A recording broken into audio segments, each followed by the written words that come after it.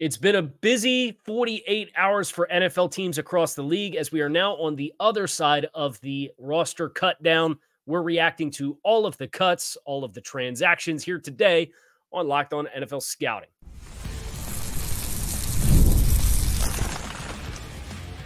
You are Locked On NFL Scouting with the Draft Dudes, your daily podcast for NFL and college football scouting.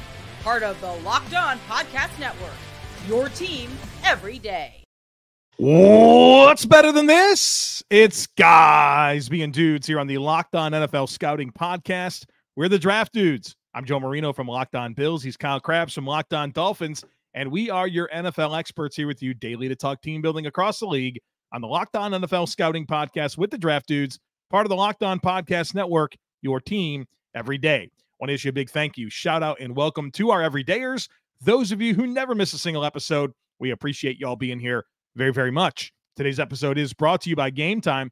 Download the Game Time app, create an account, and use code LOCKEDONNFL for $20 off your first purchase. Terms apply. What time is it? It's game time.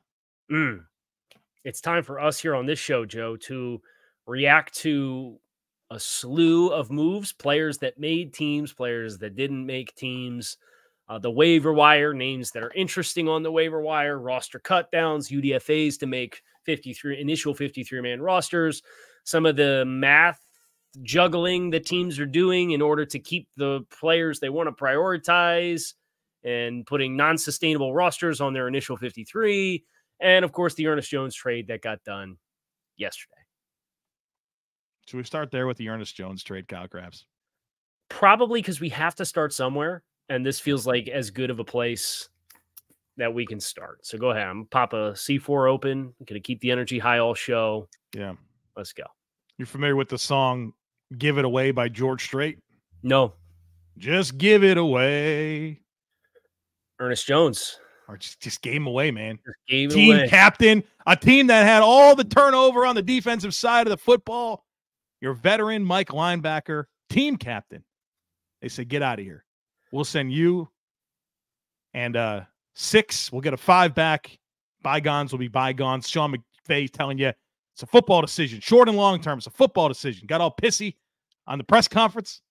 This is weird, Kyle Krabs. Very snippy. And I think that's as good of a clue as you can get as, for whatever reason, now was a good time for Ernest Jones and the Rams to go their separate ways. And we may never know all of the dynamics that were involved in that decision.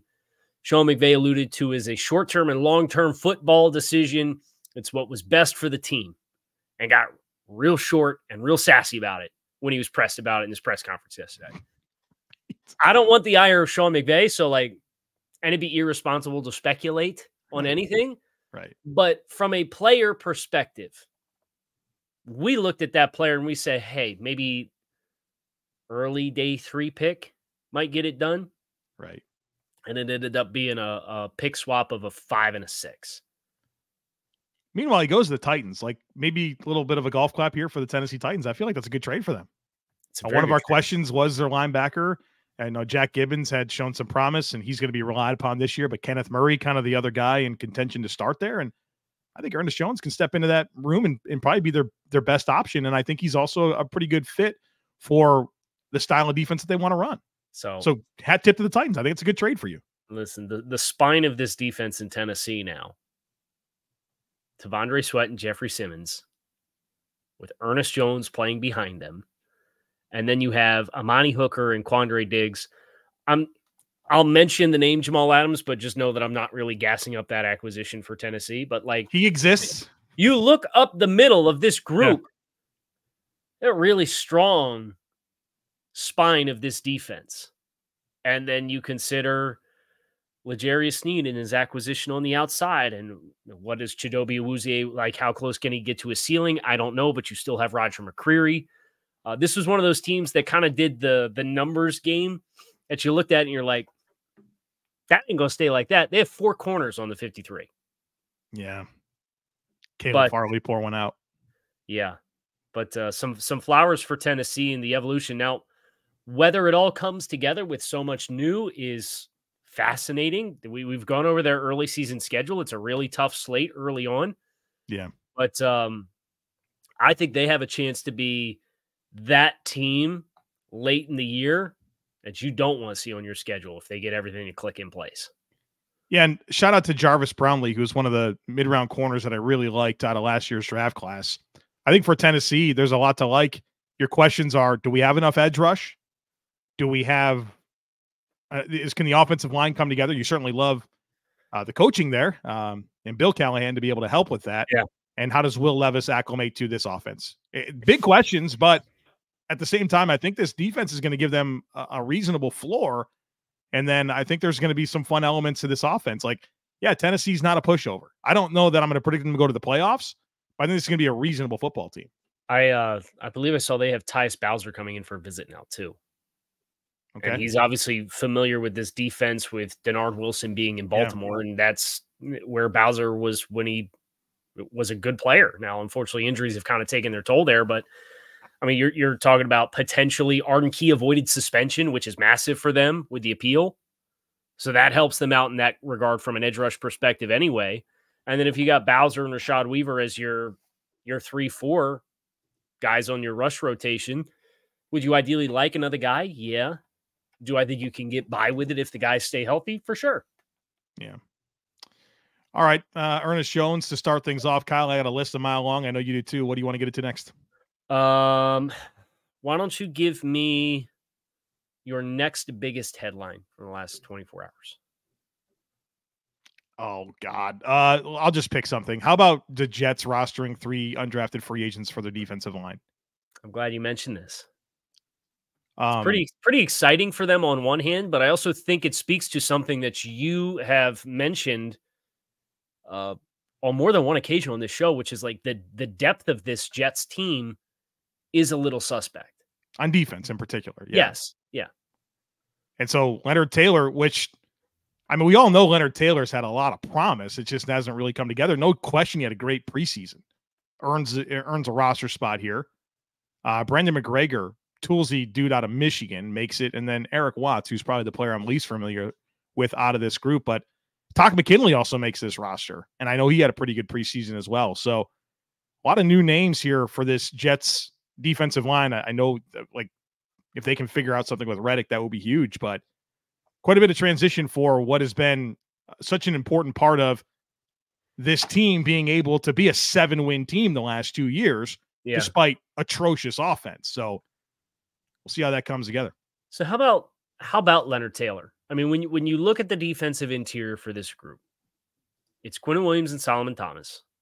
And I made a decision not to mention Javon Kinlaw in the first 2 names. Right? Those are the top 3 guys. There's a lot of opportunity for a guy like Leonard Taylor, who this time last year I looked at and said, man, he's got potential first-round physical talent. Yeah. And it never really came together because Miami had him playing on the nose. Right. Out of position. It sounded like he, in the midst of all of that, didn't necessarily ingratiate himself to the coaching staff throughout that process. It clearly dogs him through the pre-draft process because he goes undrafted. This was not an undraftable talent in the draft, right, who slid for lack of talent. So from the Jets' perspective, it's really exciting for me to think about Leonard Taylor playing behind Quinnen Williams and Solomon Thomas as a guy who can learn from those guys, but then can apply the physical tools. And the fact that he did go undrafted, you're either going to fold your cards on that or you're going to step up to the plate on that.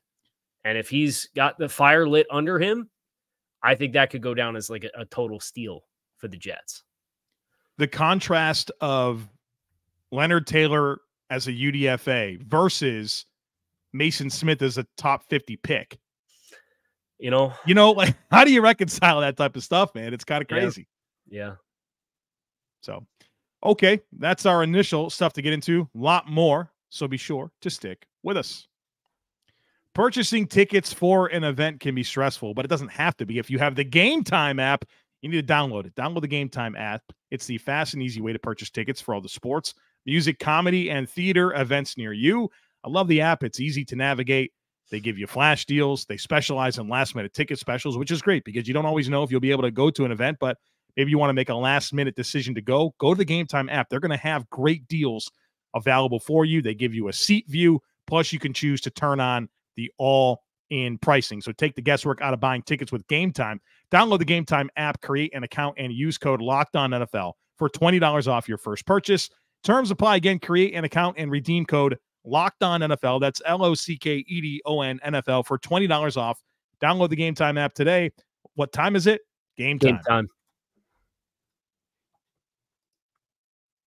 I'd like you and I and everyone listening or watching the show to raise your glass. What about my Gatorade bottle? It's great. So you might want to put the cap on because I'm going to ask you to pour one out for Desmond Ridder. Okay.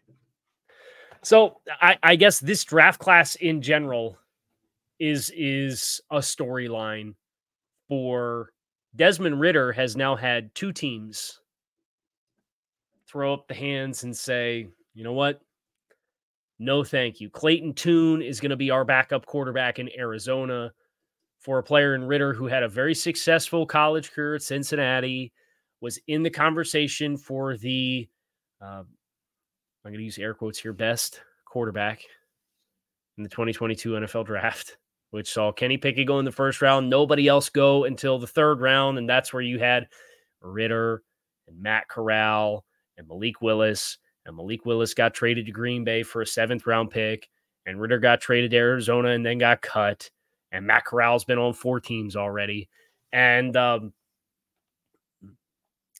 you always have the debate about middle-class quarterback prospects and their merit as far as like when it makes sense to draft a guy or when it doesn't make sense to draft a guy. And if you're drafting a guy in a certain range, should you really be drafting him? Because that means there's probably questions that would prevent him from being what you would want when you draft a quarterback with a certain caliber pick.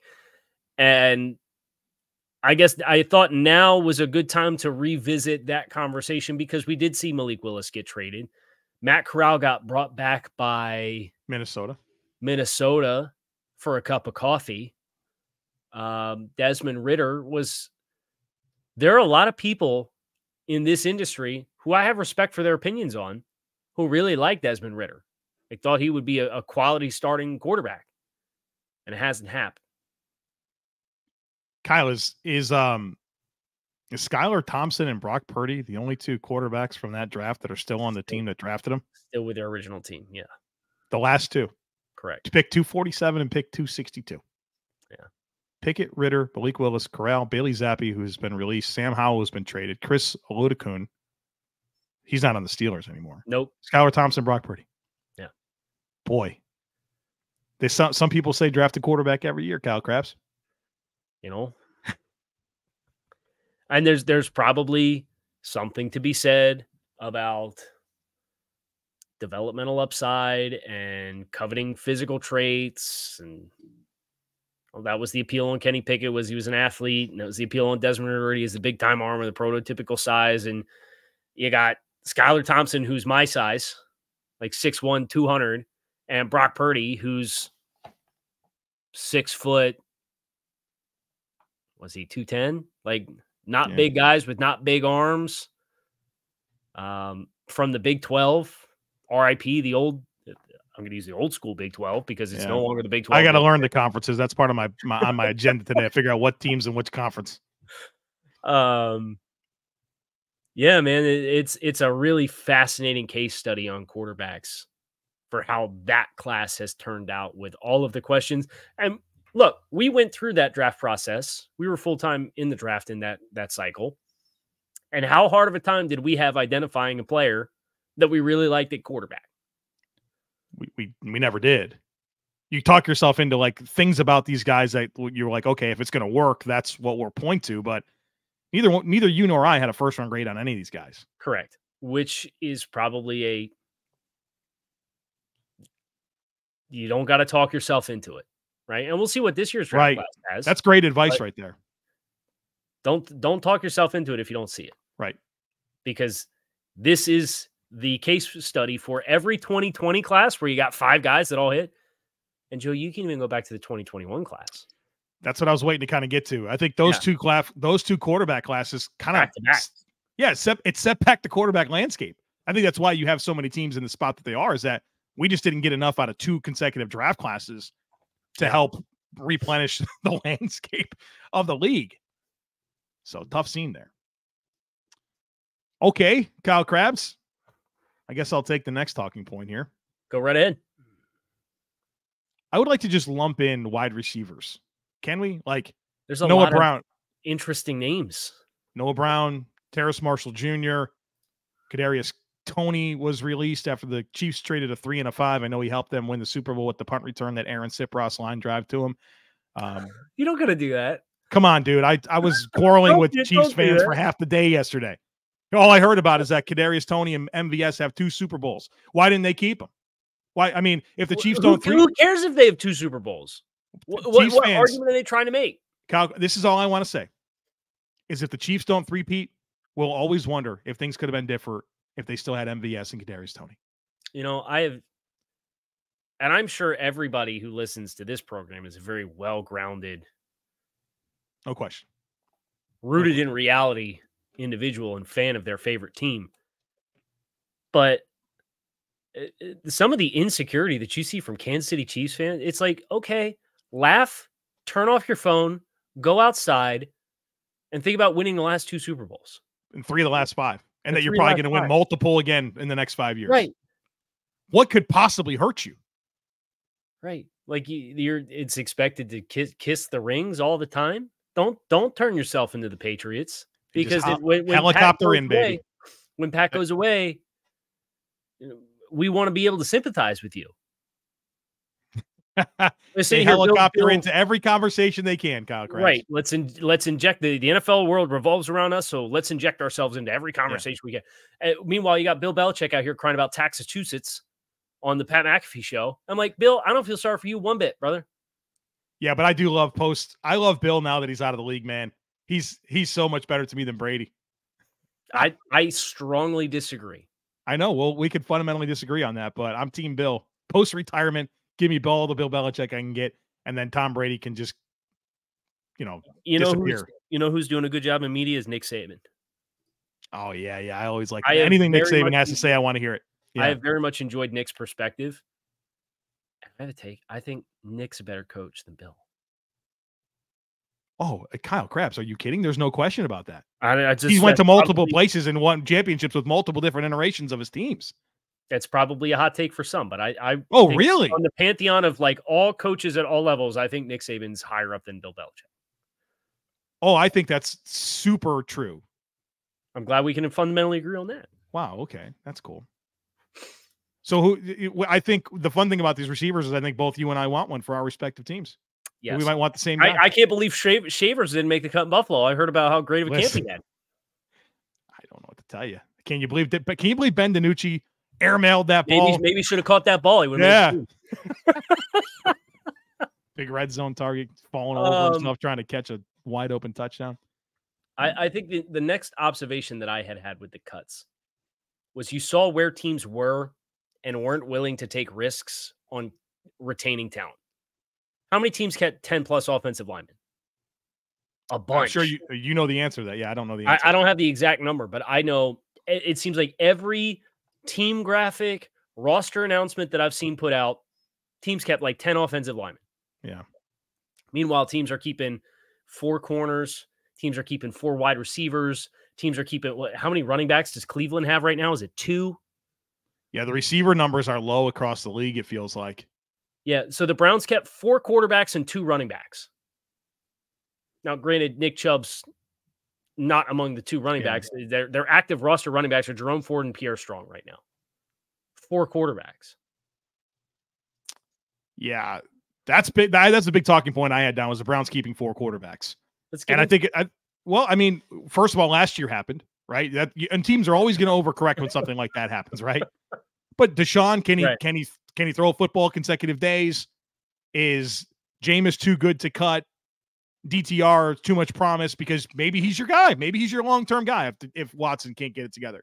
And then Huntley and Pro Bowl quarterback, So let's agree. I think Jameis is too good to cut. Right. Do you agree with that? That's exactly what I say. I think DTR's too good to be the one that you part with because there's long-term potential there. Right. And he's also in the second year of a rookie contract as a day 3 pick. And you're looking at, and things don't work out with Deshaun Watson and you really like DTR and he develops in your system, you'd love to have 2 years of day 3 pick rookie contract at quarterback while you get through 2 years of dead cap for fully guaranteed contract Deshaun 100%, Watson. 100%. If they're going to, can they get something for Tyler Huntley? I think they could probably get a late, if Malik Willis gives for a 7, I would like to think Tyler Huntley, who's proven more at the NFL level, can get you a late day 3 pick too. Correct. So that's what I'm looking for. And it's like, look, deadline spur action, we got to cut the roster down. But at the same time, I don't want to get rid of this asset that I really believe I can get something for just because I have to cut to 53. I'll cut something else that I feel like is more tangible for me to find an alternative with or bring a player back on the practice squad. Yeah. All right, Kyle Krabs, we'll continue reacting to all the stuff that happened recently in the NFL. On the other side of it, be sure to stick with us.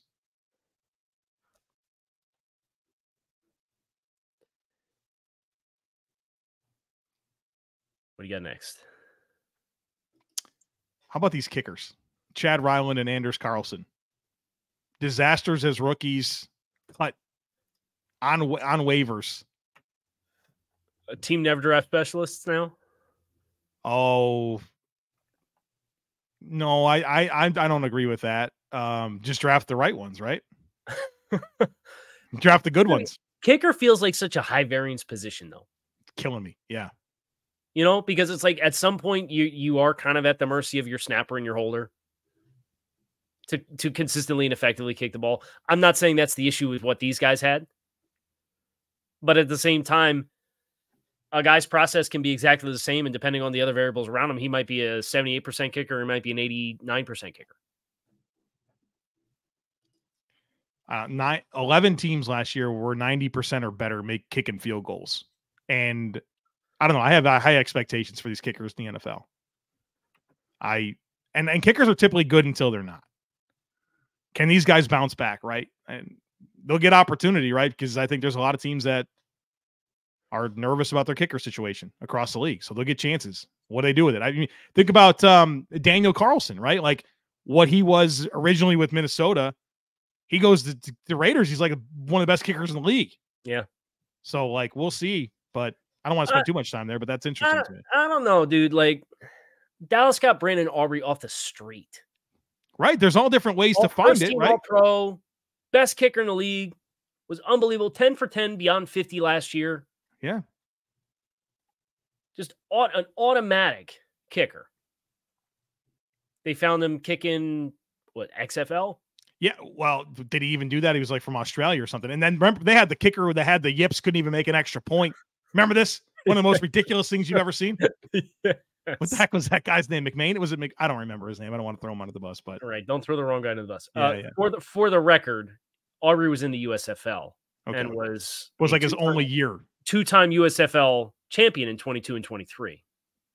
You know what the good thing about field goals and scouting it is it either goes in or it doesn't. You know what I mean? Kind of an easy thing to dynamic motion. You know, I don't know what the hell you talk about with that, but so Aubrey, first round 2017 MLS draft by Toronto FC. This guy's a incredible kicker through and through. Came in last year, 28-year-old rookie kicker, best kicker in the league. So I guess there's also, it feels like there's vets that even if they're at the end stage and their legs aren't as big as they used to be, you can find a guy. I think I'm going to fall into Justin Tucker, one of the most uniquely valuable players in the league. Do you like how I'm playing with my daughter's hairbrush too, by the way? Buddy, I get it. I got a bath bomb. I got a bath bomb toy here, you know. I just realized I just held it up and pointed at myself with it, and people see the handle here, and they're like, "Better go and clarify what the hell that is, right?" Yeah, no, I got a little hairbrush here. My daughter brought it in for me, so I'm playing with it. Justin Tucker, like uniquely valuable player and weapon in the NFL, is now saying, "I don't think I would ever draft a specialist." This is coming from our debate of what was it, the Justin Tucker trade? Yeah, I always said I wouldn't do it. What would you trade for Justin Tucker? And you're like, I wouldn't. I simply wouldn't do it. Yeah, I wouldn't. Right, I still may. And I feel like you're coming onto my side of this. Well, Brandon Aubrey's changing some things for me. Nah, very good. Yeah. Speaking of change, how about this 2023 Washington Commanders draft class that's going to go down as just a flush? Already KJ Henry gone, Ricky Stromberg, 3rd-round pick gone. No, you don't see the path for Forbes or Martin. That's tough, man. It's tough. I mean, obviously Washington's been through it in a regime change, and I get all that, but like, you'd like to be able to look and identify parts of that can help you.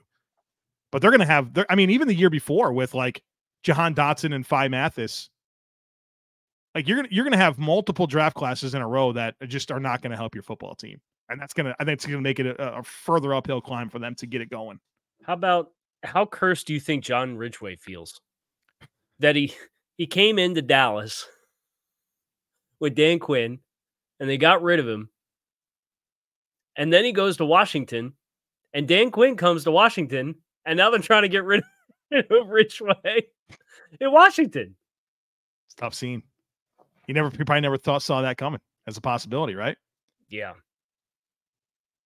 I don't know. Dan Quinn is that's going to be a fascinating team because they spend some money. They have some really intriguing pieces. They move on from Jahan Dotson, get what they can. Jaden Daniels, I'm watching Will Campbell, their left tackle on film, and you see all of the dynamic play. And then I remember seeing him in the preseason, and I had joint practices and I had that exposures to him. I think as long as he plays responsibly and doesn't expose himself to unnecessary risk, I think he's one of the more fascinating players in the league this year. They're a total wild card team for me. But then you look at the roster, and the corners are St. Juste, Michael Davis, Emmanuel Forbes, Noah Benogany, and Mike Samersil. That's the corners on this team. Right. The wide receivers is Terry McLaurin, Diami Brown, Olamide Zacchaeus, Jamison Crowder, Byron Pringle, and a 3rd-round pick in Luke McCaffrey. I don't know. I don't know. I could see it going good, and I could see it go bad. I feel like we need to shout out Tony Jefferson. Made the Chargers initial 53. Like, out of nowhere, come back from the league. Played, 2013 through 2022. Injuries like crazy. Yep. It's really starting in 2019. He never played that frequently. Made the Chargers initial 53. That's a cool story. Did you see Lawrence Guys taking a visit to the Ravens today, too? That'd be a nice pickup for them. I thought we were kind of told that he was. Yeah, we kind of were under the impression that he was going to be done. Right. And he got the itch. He's like, you know what? Training camp's over. But don't you see this happen sometimes? And guys sign, and then 3 days later they retire. Like, yeah, I shouldn't have done that. Yeah. I mean, shoot, Shaq Barrett. Yeah. I mean, I did $5 million signing bonus. And you know what? Brandon Shell. Never mind. Brandon Shell. Anquan Bolden. Legends of the game. Absolute legends. What else you got? My list is exhausted. AJ Dillon's out for the year. Oh, so man, Marshawn, that's a neck. Yeah. And he was brought back on a 1-year deal. So he's probably done in Green Bay. Yeah. Big opportunity for Marshawn Lloyd, of course, behind Josh Jacobs. It's Packers will be fine. Yeah, they're both top 2 running backs in the NFL, right? Like, it'll be fine. Yeah. Lewis Seen cut, 1st-round pick. Safety I have a follow-up on Josh Jacobs and the Packers, but I want to look it up. So just give me a sec. Okay, I'll continue to say things that are interesting. Jelani Woods, back-to-back years on season-ending injured reserve. Promising start. Yeah, promising start for him as a rookie, and then 2 years in a row, just nothing. That's disappointing. Dalvin Cook's working out with the Dallas Cowboys. I mean, why not? I mean, Zeke Elliott and Dalvin Cook is your running back tandem, Kyle Krabs. I mean, what could go wrong there? That looks interesting. Samaje Perine cut 50 catches last year. I got it. And it's the Josh Jacobs contract. All right. He's here this year. A.J. Dillon's obviously down. Marshawn Lloyd, what was a 4th-round pick? Yep. Promising player, but durability is kind of a question. Are they just not going to ride Josh Jacobs into the ground this year? He has no guarantee money after this year. Yeah. He just signed a 4-year, $48 million contract and has no guaranteed money after this year. I think that was probably the cost of doing business, right? Correct. But if you're Green Bay, I mean, he's got a roster bonus that's due the 5th day of the league calendar year. But he had a $12.5 million signing bonus and $12.5 million in guarantees. That's it. He got a signing bonus this year. That's it. They could do 400 carries and then say la vie, thank you. Probably will. And on the Packers, I probably would. Yeah. Kind of dress up a deal, and then reality, it's a 1-year deal, and move on. And maybe Marshawn Lloyd will show you enough. He's your lead back. Draft some other guy to be his complement and move on with your life. Enjoy Jordan Love and the legacy that's ahead. Stop. I can't. My larger takeaway here being, and to Josh Jacobs' credit, I didn't realize this. Through his first 5 seasons in the NFL, he made less than $24 million. And he gets 50% of what he made in his first 5 years this year in Green Bay. I'm guessing last year was pretty good on the cap, or was it the tag, right? It was 11.79 million last year was what he played for. So he's made, of his career earnings, he made half of that last year. Oh God. And then he's making another half of it. Yeah. Yeah. He made as much in last year as his previous 4 seasons combined. And then he's getting 50% of his career earnings across 5 years this year. Save your money, Josh. So it's probably not a bad thing for Josh Jacobs either. Like, hey, I'm healthier this year than I was last year. We're going to tote the rock. I'm going to get 350 touches. I'm still going to be 26 years old. Yeah, he'll get $10-12 million next year, right? If he gets cut, he'll go, and he has a good year, which don't you see him kind of going back and getting 11-12 million? Yeah, I would think so. Yeah, just keep bouncing around, taking it 1 year at a time. So that's all I got. You good? I'm good. All right, let's get out of here. I'm Kyle Krabs. He is Joe Marino. You can find us on YouTube or wherever you listen to your favorite podcast. We appreciate you guys for checking out the show. We are going to continue to break down some of the shuffling across the league, but tomorrow we're putting on our draft hats and looking at 3 top-level prospects for the 2025 NFL Draft. LSU offensive tackle Will Campbell, Colorado player Travis Hunter, and Michigan defensive tackle Mason Graham coming your way tomorrow. We're going to be breaking those guys down and what we see in them. We're looking forward to that. We hope you will come back and join us as well. But that is it for today. We're out of here.